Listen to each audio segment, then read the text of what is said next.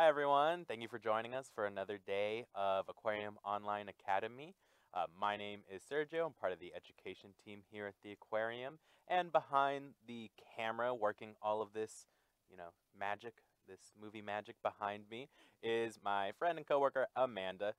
Hi, Amanda. So today we're going to be talking about a really interesting topic. I think it's a really fascinating one that we don't always hear too much about, but we're starting to hear more about, especially here, places like the aquarium, because it's tied to some really important things that are happening all around the world with our weather and other things that we're going to get into later.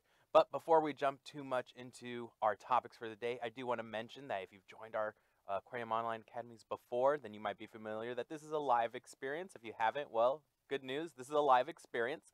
So if you're watching right now on December 5th at 10 o'clock, you're more than welcome to text in some questions or answers to my questions. If you want to do that, you're just going to use that number right below me, that 562-286-1838. Now, if you're watching this at a later time, you couldn't quite make it to our 10 o'clock live screening, but you still have some questions that you want aquarium staff to answer later down the road, then you're more than welcome to send those questions to that email right below that number, that live@lbaop.org. Great. So again, that number will be up for the remainder of this video, and please feel free to use it. I love when we get to have some communication going on, so it's not just me talking at the camera. But today, I think it's going to be a great opportunity to ask a lot of questions, because this might be a topic that you might not be as familiar with. The topic for today is corals. What the heck is that? What is a coral? Well, we're going to start to break that down. But before we do, I want to actually take some time to look at the habitat behind me. So I'm going to step off camera here, but I'll still kind of be talking and guide us through what we're seeing. But this right here is a highlight reel of one of our reel exhibits here at the aquarium in Long Beach, California. I believe this is our coral habitat. Now we'll touch back in on what that means, what it means to be a coral predator a little bit later in our program. But for today, I want you guys to take a look and let's just start making some observations, okay? So see if you can identify where in this habitat, what's the coral? What is coral? Where is it here? And what other animals do you see? What observations can you make about this habitat and its inhabitants? You think about things like the colors of these animals or the colors of their environment, shape. Things like that are going to be really useful for our conversation today. So I'll give you guys a few seconds to kind of think about that. And again, if you want to send in your responses to questions like, what colors do you see, or where are coral in this video, you can always text to that number 562-286-1838. All right. So now when we're looking for coral in our habitat here, now this one is going to be a kind of interesting one because most of the coral here are what we call artificial coral, meaning that they're not real coral. They're kind of sculpted ones that we add to the habitat to try to recreate a natural environment for these animals. And now you might be wondering, and so the artificial coral here are all of these structures that you see, like this one there, that yellow one there, and then this big red one, including the smaller green ones that you see at the side, those tubes. All of those things are corals, or at least replicas of coral. Now, you might be wondering, well, why are we putting fake coral? Why don't we just put real coral in there? And that's a wonderful question. Part of that is actually going to best be understood by first taking a look at what exactly coral even is. I think once we understand what coral is, you'll kind of understand a little bit better as well why it's difficult for places like aquariums to just put coral everywhere. All right, so next I'm going to ask the question. Ooh, this is a great image of a coral behind me. It's pretty close up. And so like now, I'll step off so you can see the whole thing, but you see this full view. This is a real life coral. And now does this look like the coral we were seeing before? It might not. Of course, this is a little bit closer of a view. But I want to ask everybody watching a question. We're going to break down what coral is. Now, I'm going to give you some options. and you can tell me, do you think coral is A, an animal? Is it B, a plant? Or C, a type of rock or inanimate object, meaning not a living object? Is coral an animal, a plant, or a rock? What do you guys think? Thinking about the artificial coral, the coral that you see now. And of course, there's a lot of different kinds of corals. Different sizes. Ooh, here's a set of images behind me of some of those corals. And I believe these ones are also from the aquarium, but these are some of our real corals. So not artificial corals, but real corals that are being grown in this habitat. Ooh, so we're getting some responses that some people think it's an animal. Okay, that's a good instinct. Is it any votes for plants or rocks? Well, if you said animal, you are correct. If you said plant, you're also kind of correct. And if you said rock, you're also still kind of correct. Yeah, so that's why I said that this is going to be a very interesting day, because corals are really interesting parts of nature, because they don't quite fit exactly nice and neat into a single category that, those kinds of categories that we like to use to define the world around us. Corals are one of those things that don't quite fit perfectly. So for the most part, corals are an animal. But now, let's go back to that kind of close-up coral that we saw before with all of those little things kind of coming out of it. Let's see if we can get that back up there, because that's going to also give us a little idea of what kind of animal these corals are. So if you see that, we call these polyps. And now, I am using the plural tense, meaning that there's multiple. And so all of these little polyps, each of these little tubes with the tentacles at the end, those are all individual little animals. That's right. So a coral isn't just one animal. It's actually made up of sometimes thousands, sometimes hundreds, various amounts of little coral polyps. So a single coral is actually hundreds or thousands of animals, depending on how big it is. And each of these little tubes, with the little tentacles on the end, those are each individual polyps, and those are all part of those coral structures. So all of those live corals that you saw just a second ago, artificial corals, hypothetically, each of them are filled with thousands of these little polyps. This is a pretty good close-up view. And the corals, they might look a little bit more might be a little bit. Let's have polyps as well. They're just a little tinier. So that's the part as an animal. If you think about that structure, the little tube structure with those tentacles at the end, are there any other animals out in the ocean that they by any chance? Does that look like you might be familiar with?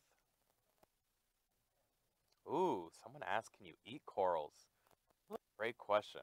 I don't know. My instincts tell me that no, we don't eat corals. But there are some animals that do, like our parrotfish. This is a great one. It's a slightly haunting photo in my opinion. But I mean, look at that cute smile. So this is a parrotfish. That is not, we did not Photoshop teeth into that. That is just what their beak looks like. And I put kind of quotation marks around that. So back when I was playing, when I first hopped on camera, we were in our coral habitat with coral predators. That's because of these guys right here, the parrotfish. We call them parrotfish because they have those teeth. This is a great video, or a great image, because you can see how all of those little teeth, they do have individual teeth, kind of bumpy towards the end there, but they are all fused together to make that beautiful smile right there. So their teeth are all fused together and it creates kind of like a beak. So we call it a beak. But all those teeth fused together are because this parrotfish eats corals. That's right. They eat the hard corals, including the little polyps that you saw in there. And we'll break down what the hard parts of it look like a little in a second here. but they'll actually use those to chew them up. Ooh, this is a great picture here. This is an even closer image of a tiny little polyp. And this actually gets to what we were talking about trying to define a coral, right? Because we talked about how it's an animal, right? So there's an animal. So this is the animal. This is the polyp there. You see the tube with the tentacles like we were looking at before. And what I was kind of alluding to earlier was that, doesn't it kind of look like a jellyfish? If you kind of turn your head upside down, or an anemone, right? And that's because anemones, jellies, and corals, look at that. Don't all of these animals, what do you notice about them? They all share those tentacles, right? And that general kind of shape, sort of tube or circular shape between them. That's because they're all in the same family of animals known as the cnidarians. And so what really defines them is that they have tentacles with stinging cells inside of them. So inside of their tentacles, between the jellies, the anemones, and these corals, they all have stingers inside of those tentacles, which is a pretty cool thing. So that's the animal. So back to this image here.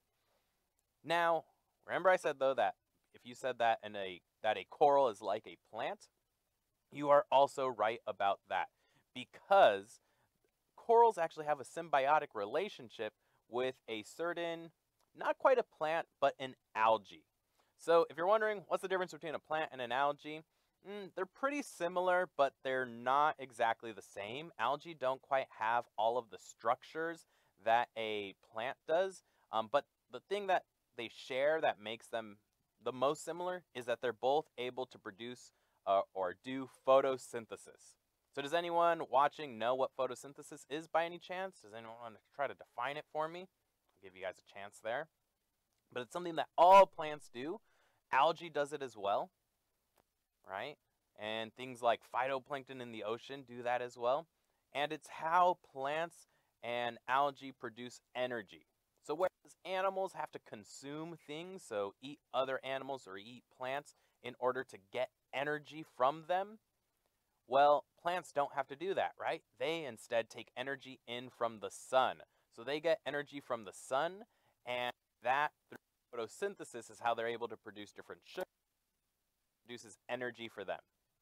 Well, the reason that we say that that corals are like plants as well is because, yes, they are animals, and they do actually eat. They use those tentacles, sorry, this side, they use their tentacles to catch little plankton, little animals in the ocean, but they also have algae living inside of them. Now, if you look in this image here, all of those little specks, those little yellow dots and little clusters, those are actually clusters of algae. Now, corals, they use a very specific kind of algae. It's called zooxanthellae. I hope I pronounced that right. I'm not always great with my pronunciations. But zooxanthellae. Now, it's a type of algae, and again, it produces photosynthesis, and the reason that it's hanging out inside of this coral is because they have a symbiotic relationship. Like I mentioned, what does that mean? Well, a symbiotic relationship in nature is when two things kind of work together to both benefit from each other. Another example of a symbiotic relationship is the clownfish. So clownfish will be hanging out around corals or anemones, both, right? They're both closely related, anemones and corals, and clownfish benefit from both of those things. So just like how clownfish benefit from being around anemones and corals, those anemones and corals, because of those tentacles that they have, that gives them a place to hide. And they actually have a layer of kind of like mucus around them that protects them from their stings, so they actually don't get stung by the corals or the anemones. And so they're able to hide in the corals or the anemones. And in return, when they go and get food, and when they're eating their little scraps of food, some of those crumbs basically will fall into the anemones or the corals. So they kind of help provide it food, but they also provide it with a nice symbiotic relationship where they're able to work together. So they're kind of working together, getting food from each other, but also protection and a place to hide from each other. Ooh, great question. So we have some questions coming in. Some of them are, how long have corals been around, and do corals have brains? Okay, so corals have been around for about 500 million years. That's a really long time. And that makes sense because they're very simple animals. They're very simple things, right? Not just animals, but they're a very simple form of life. Remember, they're related to jellyfish, and jellies, sorry, not jelly, sea jellies. That's what we call them here at the aquarium. But sea jellies, anemones, and corals, they were some of the first things, especially those jellies, were some of the first things to evolve on our planet. And you can kind of make sense because they're so simple. I know they look kind of like aliens sometimes, but they're very simple living organisms. They have no brain. They have none of those structures that we're used to thinking of as animals having, like no heart, no lungs. They interact with the world around them in a very simple way. They don't usually have eyes. Sometimes they have what we call eye spots, and that just allows them to see the difference between light and dark. So they can see if it's kind of bright out or if it's dark out, so if it's nighttime or daytime, but they don't see any structure like we do, no depth perception, nothing like that. So they've been around for a really, really long time. They're some of the first forms of life to evolve on our planet, and they're still around, which is a really amazing thing. Now, if we think back to that relationship between the algae and the polyps themselves, the corals, that's why I was saying that they're kind of like plants. The same way that the clownfish interact and symbiotically have that relationship with the corals or the anemones, well, the corals have that same relationship with the zooxanthellae, the algae that lives inside of them. Now, like I said, those corals are able to eat just like any other animal, but most of their energy actually comes from the sugars that are produced by the algae inside of them. So even though the algae lives inside of them, they're still producing photosynthesis, and they actually share that energy that they produce from the sun with the polyps of the coral themselves. So that's actually where most of that coral's energy comes from, is from that photosynthesis. So they're not quite doing it themselves, but the zooxanthellae, the algae inside of them, is doing it for them. And in return, the zooxanthellae gets a nice home, a protection, a layer of protection by being inside of the coral, right? So that's how we have plants. Corals can be like plants, they can be like animals, but they can also kind of be like rocks, I mentioned. And the reason for that is because of what's underneath those polyps. So I'm going to actually have you guys join me over at my document camera, because I want to show you something that a coral skeleton. Now, if you joined us earlier, around 9 o'clock, and watched our program about octopus, you might be familiar with a phrase or a term called invertebrates. Now, an invertebrate is just any animal that doesn't have backbone, has no bones in its body. Corals are invertebrates. They don't have any bones. So you might be wondering, well then, why are we saying that this is a coral skeleton? Well, they don't quite have a skeleton because it's not actually inside of their internal anatomy. But corals are able to kind of create their own, you can think of it as like a shell. But instead of covering them on the outside, it's actually underneath them. So in that image that we saw with all the little coral polyps, all those little tentacles coming out, underneath that was this. And you can actually see where they were. So each of these little craters that you see in here, those are all spots where an individual polyp was living in. So corals are actually kind of like, I kind of describe them like apartment buildings, right? So it's like one single structure that houses a bunch of different living organisms. In this case, they're all the same. So all polyps will live in these little holes. And so they're actually able to create these, I believe this calcium-based skeleton, if you will. But it's more of like a shell. Think of it more of the way that snails produce their own shells. That's basically what these corals are doing. And they form it not on top of them or to cover them up, but to provide somewhere for them to attach to. Oh, somebody's saying it looks like a meteorite? It does kind of look like a meteorite, especially with all these little craters, right? Here, let me show you some more coral skeletons here because you might see some differences. So here's another one from a different type of coral. And this one, let me see if I can zoom in. Because this one, its polyps are a lot smaller. So you can see they're not as obvious, but you can see all of those little places where those polyps would be. Let me show you one more. Again, so this one's different. But you can again see A lot smaller, but again, where all of those little polyps are. Right there. That's a great focus. But you can see that corals do, in fact, come in a lot of different shapes, a lot of different sizes, but at the end of the day, they're largely the same, right? They're polyps attached to a hard kind of carbon base or calcium base, and they have those polyp structures with those two bodies and those tentacles towards the top. Ooh, somebody said that one looks like packing peanuts. It kind of does, like this one, right? Let's go ahead and let's look at some different corals when they have them when they're fully alive. So let's look at one of my favorites called the brain coral. I think this one's a really cool one. Let me see if you can tell why it's called the brain coral. Let's see. Now, when you look at this one, I want you to try to look closely from the image if you can see all of those polyps or kind of where they are. Sometimes it's really hard to tell because you don't quite see. Not all coral is as floaty or as tentacly. Sometimes those polyps live really close in. Ooh, here we go. So that brain coral. Do you guys see why we call this a brain coral? It looks like a brain, right? So you can see those along the edges and all of that color that you see there, all of those polyps. And now that's actually a great point talking about the color of corals, because going from this image to the coral skeletons that we were looking at before, those skeletons were completely white, right? But all the corals that we've looked at today so far, they all have very bright colors.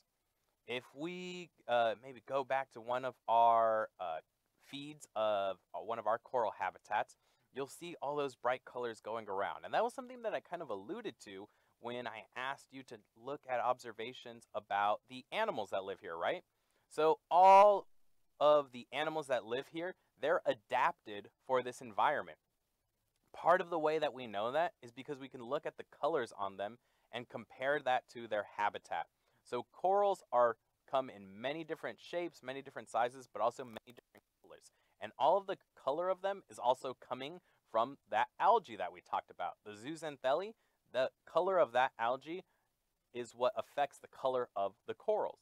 And in turn, the animals that live in these coral reefs, and that's what we call an area that's made up of a bunch of corals, in these coral reefs, the animals that live there have to kind of be able to blend in, right? Because you can kind of see it in this image. A lot of these animals are swimming around the coral, but look at the shape of some of these fish, right? A lot of these fish are either flat, right, or they're small and narrow. And that's because they're living in coral reefs. And these corals, as you can see, they have a lot of different nooks and crannies and a lot of spaces where different animals can fit in. Think back to that clownfish relationship, right? So because of that, not only are the colors of these animals affected, but also the shapes of them. They're adapted in shape and color to be able to fit in between corals and then blend into them by having colorful, flat, or narrow bodies. And that's something that I think is pretty amazing. Now, taking a kind of look outwards, I talked about coral reefs. So that's what we call these entire habitats that are made up of long stretches of coral. Now, you might be familiar with that term, coral reefs. Some of the biggest coral reefs that we see are in places like Australia, right? The Great Barrier Reef, you might have heard of it. But most coral reefs, or almost all coral reefs, are going to be found along the equator. That means that's the middle of the planet. So if you think about the planet, right, as a sphere, if you draw a line going through the middle, right there, that is what we call the equator. And that's usually the warmest part of our planet. And now, the reason that corals are usually found there is because they are found in tropical environments. They need slightly warm water. They're not going to survive really well in cold water like our Pacific Ocean, right? So if you're from California like I am, off our coastline, we're not going to quite find corals because our water's a little too cold. But in those more tropical environments, like off the coast of Australia, you're going to find, or places like Hawaii, you're going to find coral reefs because the water is the right temperature. Now, that temperature, though, also has to do with why we're seeing less and less corals. So you might be familiar with something called coral bleaching. Now that is a term for what happens when lots of corals start dying off at the same time or around each other. We have a question. Someone asks, are all coral white when they die? Absolutely. So that goes back to that idea of coral bleaching. That's why it's called coral bleaching. You might use bleach for laundry, right? It helps make white clothes even whiter. But in this case, it's referring to how corals go from really colorful to pure white. And so, yeah, so all corals are going to turn that white. Sometimes they'll kind of be almost like a brown, murky color until as the algae and the polyps are dying off. But then eventually all you're left with is that white skeleton left behind. And that is usually due to climate change or changes in temperature in the ocean, which is loosely connected to climate change on a bigger scale, right? So when the temperatures in the water get too warm, then something really specific starts to happen. It interrupts the relationship between the coral itself and the zooxanthellae, the algae that was living inside of it. Because that algae, like most algae, is really sensitive to temperature. So when the temperature of the water gets too warm, the algae will actually leave the coral. So it'll exit out of the coral's body and it'll go floating to somewhere else in search of better temperatures that it could actually survive in. Because if it stays in there for too long, that algae will actually die off as well. So when that algae leaves the coral's body, remember how I said that that algae is the main source of its energy? Well, without that algae present, the polyps themselves, the part that's an animal of that coral, will slowly start to die off because they don't have enough energy to keep them alive. So that's when you start to see their color being lost, and over time, as those polyps die off, you're left with just that coral skeleton left behind. Now, thankfully, there's places like the Aquarium of the Pacific and other institutions that are taking on different projects to try to remedy this and help preserve corals around the world. One of them specifically is called Seacore, and that is an organization that we here at the aquarium work really closely with. I think we might have some images of some of the things that they're doing, some of the tools that they're using to recreate these environments. Sorry, there I had a cough. Sorry. But those Seacore groups, they're doing coral restoration in places like Guam. Remember those tropical environments. And what they are doing is they are putting together they're grabbing different corals to provide more genetic diversity between the corals themselves. So corals can reproduce in a couple different kinds of ways, asexually and sexually. But the best way is when you can combine multiple corals to produce new diverse members of that population. And so that's what Seacore is doing. They actually have these pretty cool little structures that they'll take new corals and kind of stick them to, kind of like if they're making a artificial little skeleton for them to sit on, and then they'll raise them in really controlled conditions so that they can control the temperature of the water and really make sure that they're growing nice and strong. And then they'll actually go to different places around the world. Most of the time it's in that Guam area. And they will actually spread those corals back out. So they're taking the kind of hardest part of actually raising coral, right? Because that's when they're the most sensitive to these changes in temperature. So they're doing that in controlled environments and then taking them out once they're nice and tough and kind of older. They take them out back into their environments and they put them back into those habitats. So that's just a small example of one of the organizations that we work with. Oh, here's a great picture of some of that's going on. You can see them kind of making observations about corals, and then they'll reintroduce or introduce new corals into those habitats. It's pretty amazing work. Now, that's, like I said, the organization known as Seacore. But, of course, there are things that we as individuals can do. I mentioned that a lot of this is tied to things like climate change, right, where the weather and temperatures on our planet are starting to become a little inhospitable to different organisms like these corals. Of course, there's a lot of stuff that we can do, like trying to lower our carbon emissions. One of the main ones that we say here at the aquarium is to try to eat more seafood. Kind of sounds a little funny, right, for someone at an aquarium to be telling you to eat more fish, but seafood is actually one of the most sustainable methods for humans to actually get food, right? Because it doesn't take any land, so we don't have to interrupt the land.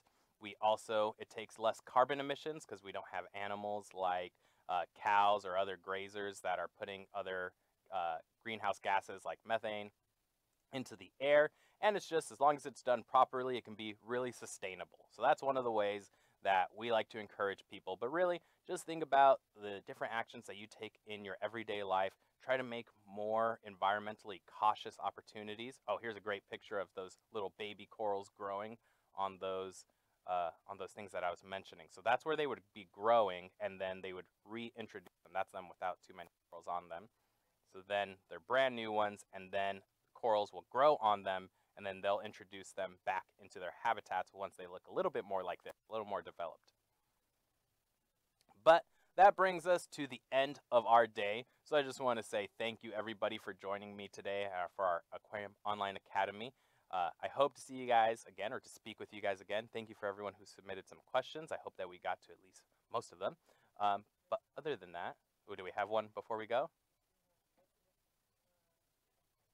No? Okay, no worries. So have a wonderful rest of your day. Thank you guys for joining us. See you next time.